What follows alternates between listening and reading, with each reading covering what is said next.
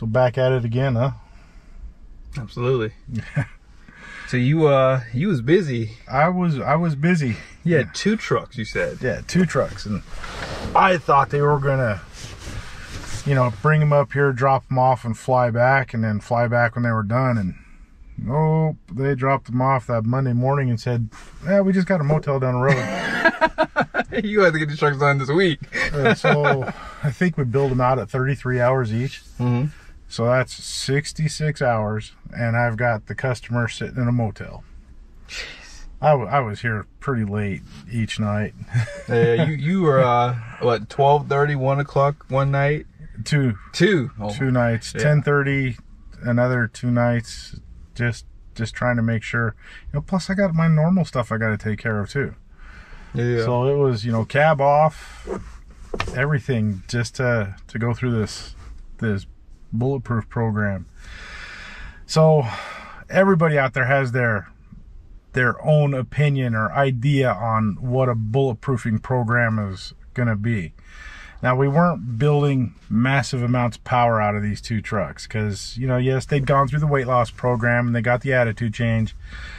They have the potential to get turned up, but these 2 guys were in their 60s, right? So we're not even going to talk about building a whole lot of power. I think they had them on like level 2, which is maybe 100 horse.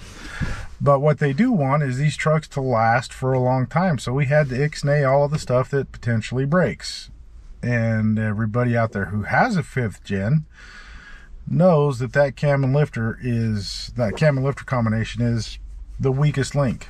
So we reached out to our buddies over at Hamilton Cams, and we got 2 camshafts and lifter combinations. So you got the camshafts, lifters, push rods, and rocker arms. And it's some of the best equipment for the application that we were doing that I've seen. Those push rods were amazing. They were extra thick, hardened on the entire thing, not just on the ends. Oh, nice. And then the rocker arm combinations, they weren't factory Mopar. It's a Hamilton combination that they're having made for them. Plus they're special grind camshafts. So, you know, we got started. Now, go back and answer some of the questions on what I consider to be the bulletproofing program. Is we did the Hamilton cam swap. We did the bulletproof diesel water pump. Those things are amazing. Billet impeller, billet housing, bigger bearing, and a bigger shaft connecting it through. So and they're beautiful too. They did a really good job on that. Mm-hmm.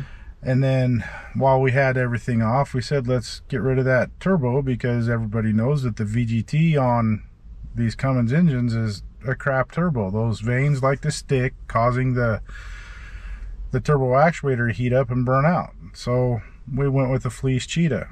And then while we were on the phone with Fleece, we said, hey, we also want some coolant bypasses. Again, let's go back to what everybody knows from 2nd and 3rd gen Cummins that have gone 300,000-400,000 miles. Now it's time to do a rebuild. We pop the head off. One of the first things we see is heat damage to cylinders 5 and 6.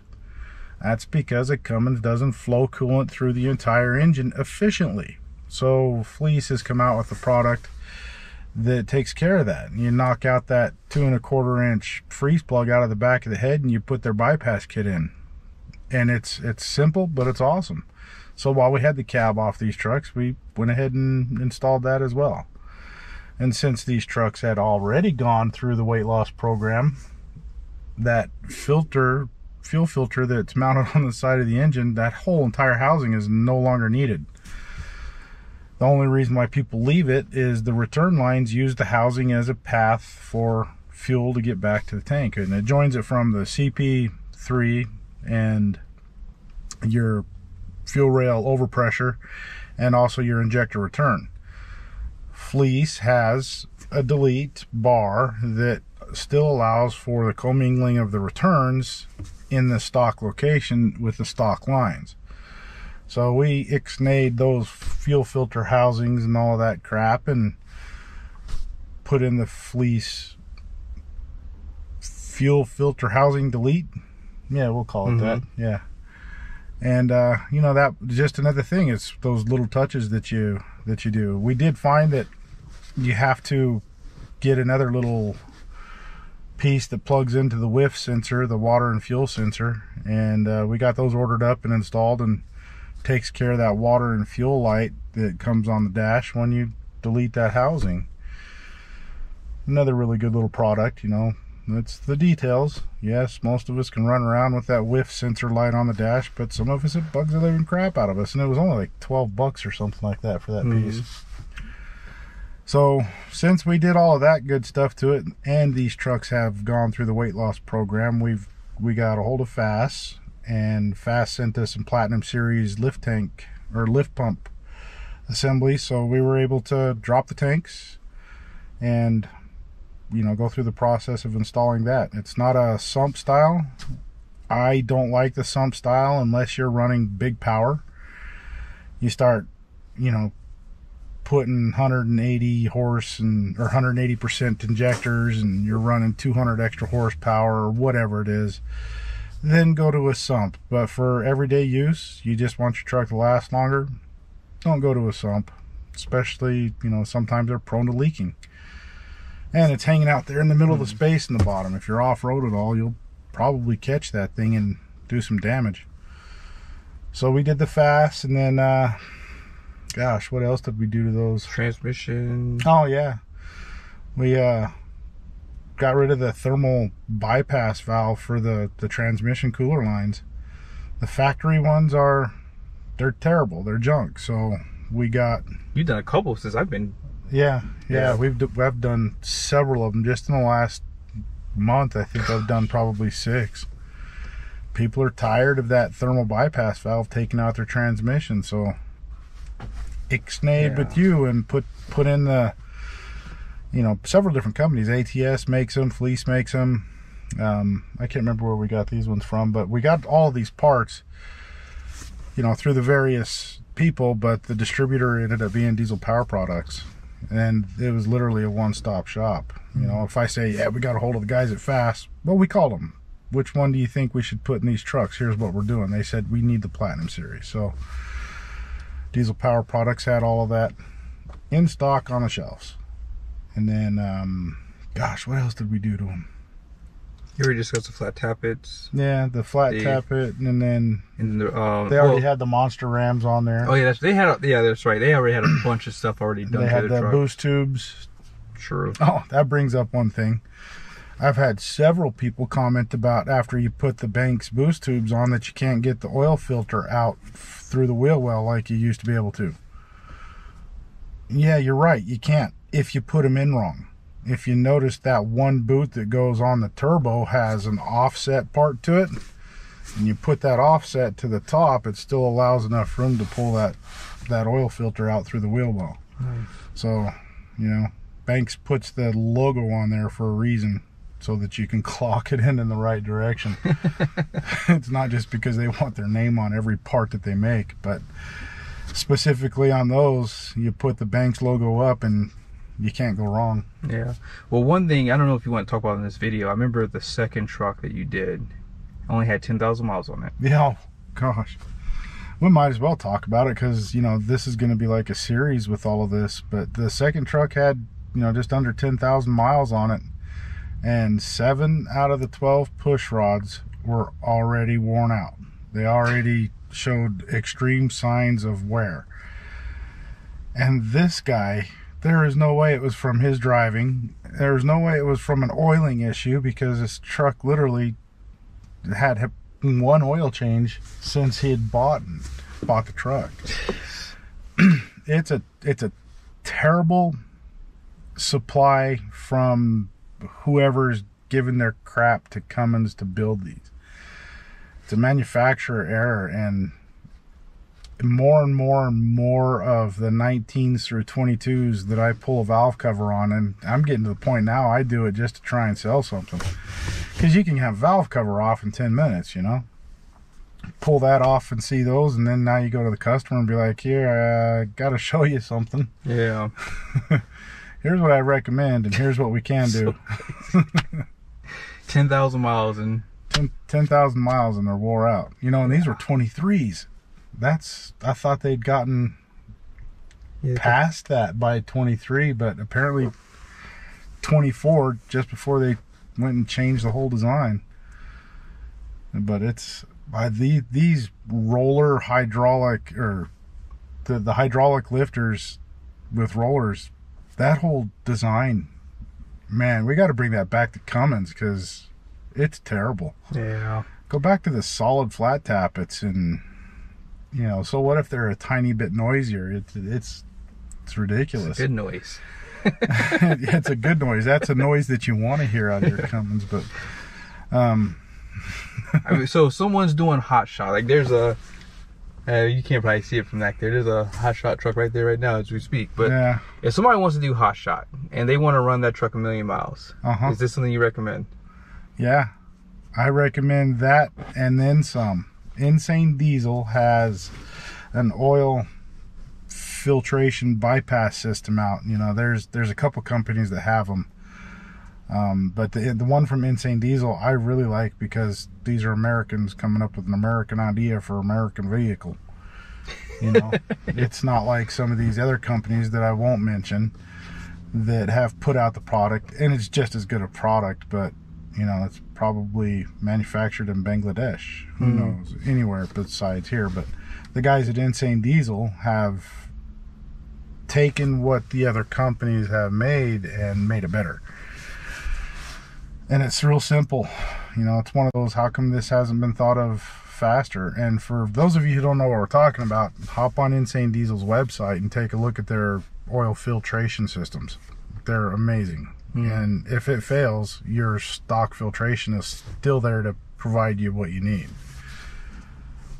But it does a way better job of it. This is where we're talking about, especially when you've gone through the weight loss program, you've gone through the attitude. Now we're getting rid of the hydraulic roller lifters, and you want these engines to last 500,000 miles. Oil filtration is key to making sure that your engine has the best chance possible of lasting that long. They're filtering down to 2 micron, and they're filtering it at a rate of 150 gallons an hour. Oh wow. I believe is what that filtration, but it's a bypass. So it's taking a little bit of oil from the oil filter housing. It's taking a little bit of that, running it through the system and pumping it right back into the motor. It's not the motor getting the oil from that to lubricate the rest of the system. It's working separately off the side, just going through and doing a really fine filtration on the oil. Okay. And lastly, number 1, do you need tuning to go to a flat tappet? And then if somebody wants to get this work done on their truck, how do they contact you? All right. You do not need tuning to go to a flat tappet solid lifter, the cam swap. It's the engine computer has no idea that you just swap that out. So for those of you who want to keep all of your emissions control devices but want to get rid of that hydraulic roller cam, we can do it without changing anything in the tune. Will avoid your warranty? Yeah. That's true. That's a good one. It will void your warranty. I get tons of questions, especially with the bank stuff. Will this void your warranty? Well, you need to contact your local dealer. And that means you're going to be married to these people if you start modifying your vehicle in a way that, does it delete anything? No. Does it change any of the characteristics of the engine? A little bit. Here, if the part that we replace onto your vehicle and get rid of the factory is cause for a problem, of course your powertrain is going to go bye-bye. If your vehicle has had another catastrophic failure where our engineering department or our tech department has to get involved and they come in and inspect the vehicle, probably going to void your warranty. You know, if you're that concerned about your warranty, then wait until you hit your 100,000 off your powertrain and then bring it in and let's play. Anytime you put an aftermarket part on your vehicle, I don't care if it's a Chevy, a Ford, a Dodge, a Toyota, you risk the chance of voiding your warranty. So anyway, get back to the question that was asked. do you have to tune it to put the Hamilton cam in? Not at all. And if you want to get a hold of me to do that, then you can either get a hold of me through the dealership, or you can email me direct, and then I'm going to get you in touch with my service department so that we can get you scheduled, make sure we have all the parts here, or that you've already got all your own parts. I do recommend that if we are pulling the cab to replace the cam and lifters, at minimum you need to put that fleece coolant bypass in. It's a no-brainer. It takes an extra 15 minutes at that point to put that thing in.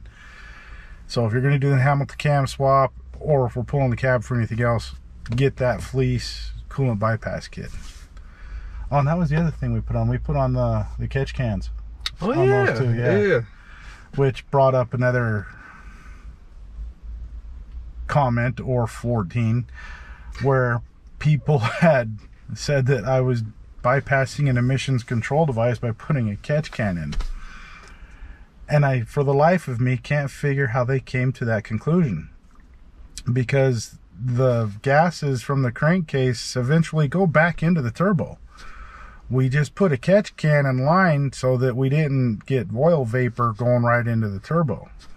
That's all we did. We put a catch can to recondense that into a liquid, and then the vapor, the compression gases still go back into the turbo, still go through the emissions control devices. That's all we did. So I don't know how some people look at that and go, "You deleted an emissions control device after you said you wouldn't do it." What? Hey, welcome to YouTube. I know. Welcome to YouTube, buddy. And if a lot of these other companies were as popular as Banks, and so many people were going for them to buy their parts and bring it to me install, then you could also probably claim that I was working for them too. But everybody wants the Banks products. Alrighty, so we've covered a few things about what we did on these the bulletproof job, and if anybody's got any questions, of course, reach out. You're gonna have to email me because it's getting too hard to watch all of these comments and everything. So, but I do want to thank you all for watching. Thank you for making this an awesome experience that we've had here doing these YouTube videos so far. But hit the comment and the like and the share button and all that stuff, and we'll see you on the next one. Peace.